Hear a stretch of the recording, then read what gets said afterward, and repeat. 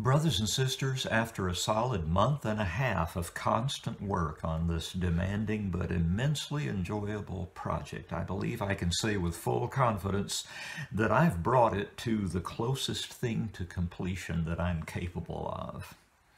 There's always a balance to strike between what one would like to say and what one has time to say, especially in the real-time setting of a video that comments on the music as it plays. And I'm never sure that I've struck that balance successfully. Nevertheless, this is what I've got, and you're certainly welcome to it. It seemed wise to me to break this into two videos, as I did with my César Franck D minor symphony project, offering you a measure of introduction in one video and furnishing the music and analysis in another. So you'll find that second part linked in the description below and are perfectly welcome to go directly to it if you'd rather skip my introduction. I will, however, try to make the latter worth your while. Mahler composed his Eighth during the summers of 1906 and 07 and conducted its highly successful premiere 3 years later. It represents both a new direction in the composer's artistic journey and a kind of return. It is new in context. The Fifth, Sixth, and Seventh Symphonies had been purely orchestral works, as though Mahler had accomplished in his Second through Fourth the kind of utterance that becomes possible only when you add the human voice, either singly or in large collectives, to a musical form that had traditionally been a purely orchestral vehicle. It was, of course, Beethoven who first broke that stricture, and Mahler's Second is certainly a response to Beethoven's Ninth, as is the First in a different way. The Third and Fourth perhaps less so.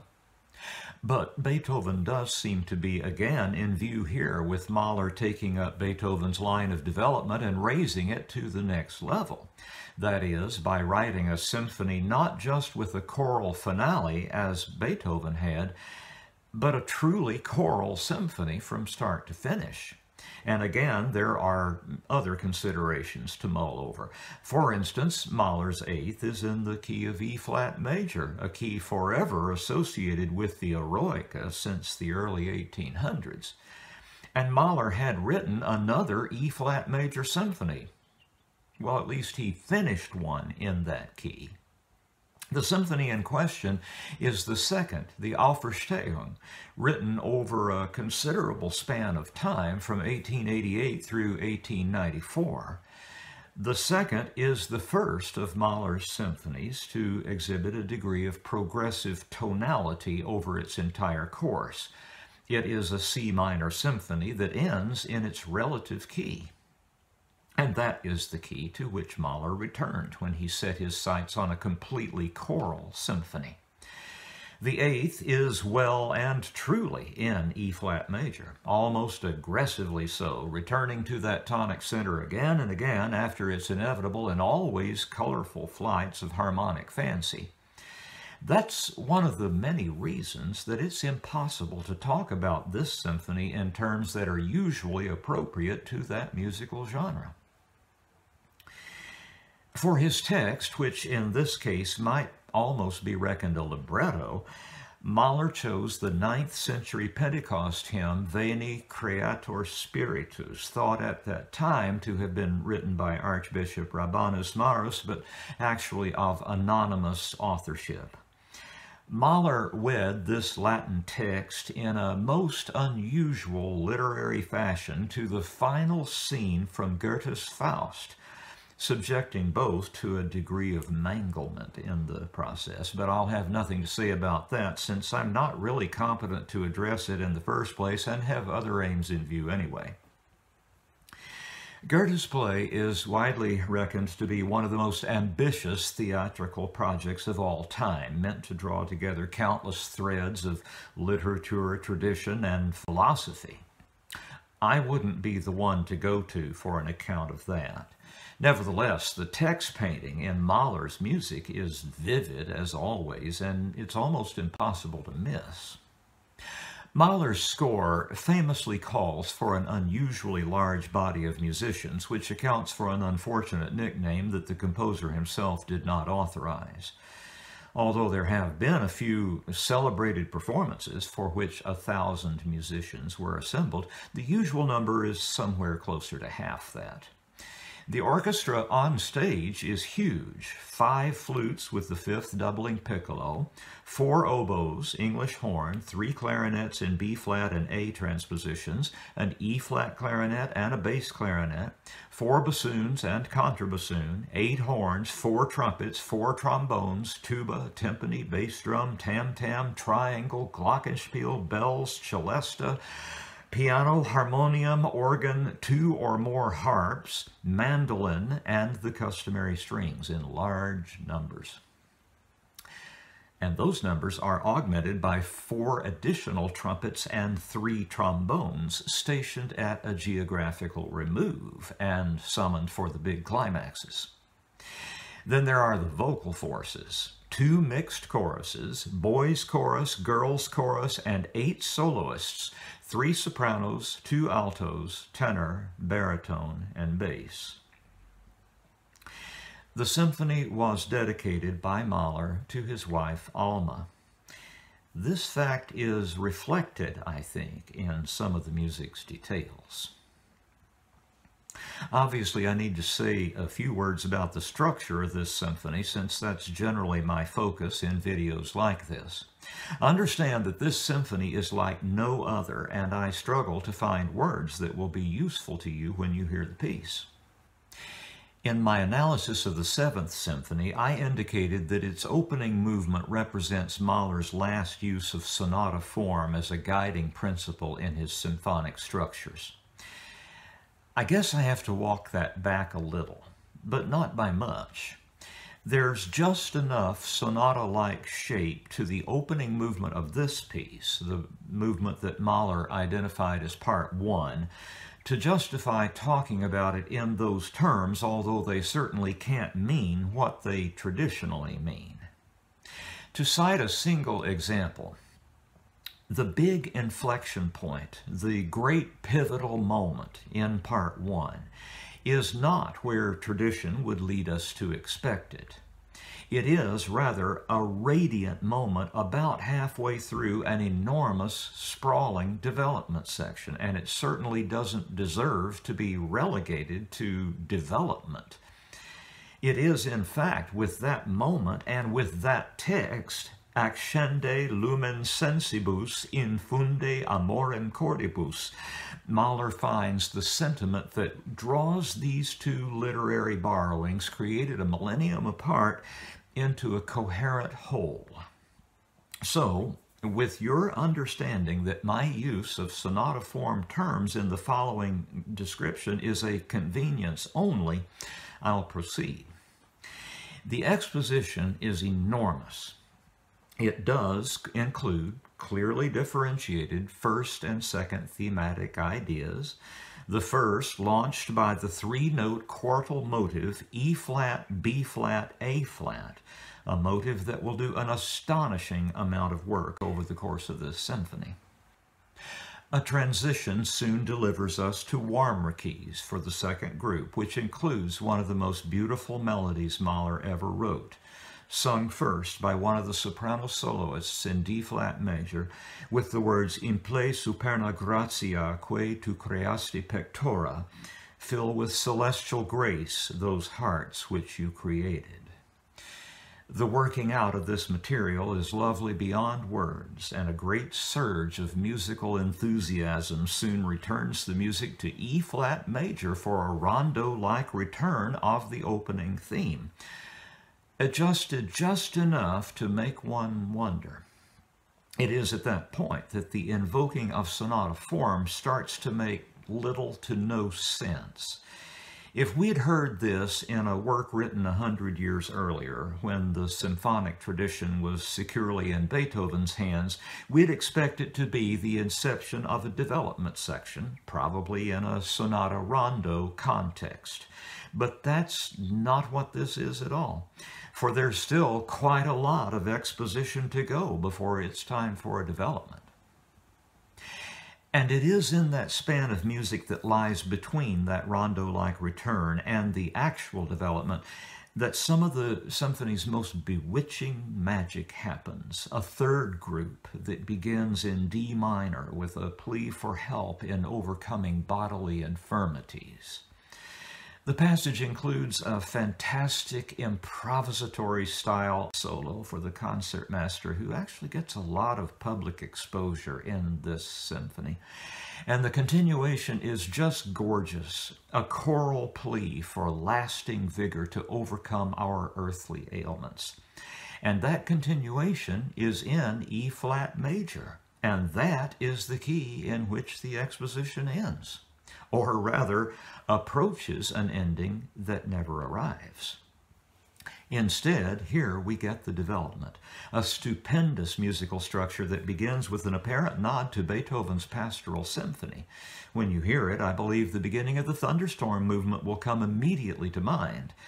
The music that follows that deceptive cadence is some of the most imaginative Mahler ever wrote. Fragments of march tunes fleeting across the stage, sometimes belted out in solo and then in tandem in an assortment of near and far related keys, over deep bells that cast a solemn pall over its somehow subdued energy. This development is in two large parts. The first, introducing some gorgeous new themes and taking up both musical and literary topics first encountered during the exposition.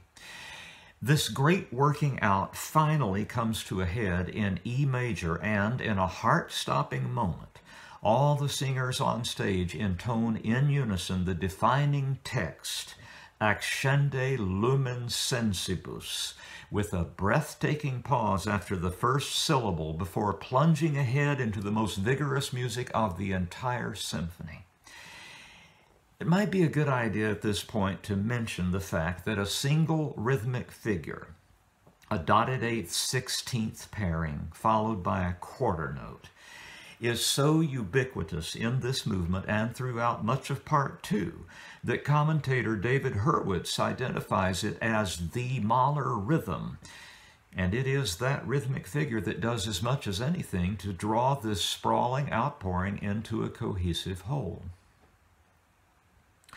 That wonderful defining moment happens just after the beginning of the second large part of the development, and it is followed by the most warlike music of the entire symphony, for the words "Hostem repellas longius," may you drive the enemy far from us, as well as an absolutely colossal triple fugue that turns remarkably personal at the end. At least that's what I think is happening here. That fugue is, unsurprisingly, set in E flat major, but a great crisis happens during its sixth answer, with the music flying off into an A major tantrum and going completely off the rails. The significance of this passage is possibly revealed in the words of the Latin text, which Mahler has seriously mangled at this point. Creademus omni tempore spiritum. Let us always believe in the Spirit. This may be the nub of the whole argument. Mahler was no more capable of sustaining such belief than I am. That's not the only place this music runs off the rails. There's a follow-up crisis not long after that, out of which, almost as if extruded by Herculean effort, the first theme returns over a tenacious dominant pedal. The moment of recapitulation, certainly, but really in name only, for this is not the grand cadential arrival in the tonic key that the end of the exposition deprived us of and that we've been waiting for ever since. It is simply a continuation of an unrelenting juggernaut of musical unfolding. When it does manage finally to wind down, it is into an abbreviated second group, which nevertheless does include some beautiful new ideas. The coda is very long and very splendid, concerned exclusively with the setting of the obligatory Gloria Patri. The returns are so splendid here, and the awe-inspiring sounds of the concert hall organ going full tilt along with all those extra brasses, just wonderful. And for this coda, the human voices stay engaged to the very end. What could possibly follow such a movement? 23.5 minutes of extremely demanding, totally exhausting music with such a final sounding conclusion. Well, Mahler furnished a second movement of well over twice that length. But as it makes little sense to speak of movements in the symphonic sense when confronted with such titanic musical structures, Mahler chose instead to call them Erster und Zweiter Teilen, first and second parts. The second part does not take the shape of any other symphonic movement I'm aware of. It's a little like a song cycle, perhaps a bit more like a cantata. I've chosen the latter as a way of describing it, dividing the cantata portion of the movement into 4 large stages, which might be thought of as corresponding roughly, very roughly, to symphonic movements. Those are 4 stages of a journey of redemption, and they are set up by a mostly quiet, slow-moving E-flat minor prelude of extraordinary length, almost 15 minutes long, and mostly presented by the orchestra alone. When the vocal forces are added, it is only very gradually and subtly, as their voices bring semantic detail to a nocturnal woodland scene, metaphorically meant. When the music finally emerges into E-flat major, it is for the first of many arias, this one by someone who's just a little too happy, and countered by someone who's just a little too tormented. It may be that this symphonic essay is in part an attempt to achieve a healthy balance between those extremes, something that might be called joy. That is what this great journey offers, and the subject is the redeemed spirit of Dr. John Faustus, a scholar who overreached and made bad bargains.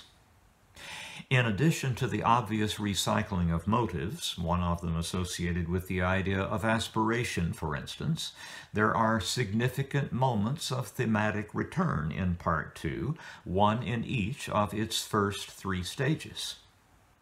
The first, in Stage 1, is a return of the Accende Lumine Sensibus theme that supplied Part 1 with its most important point of inflection. Here, gerettet ist das Erdligleit der Geisterwelt von Bersen, the noble arm of the spirit world is rescued from evil, or something of that sort, is sung by a choir of angels.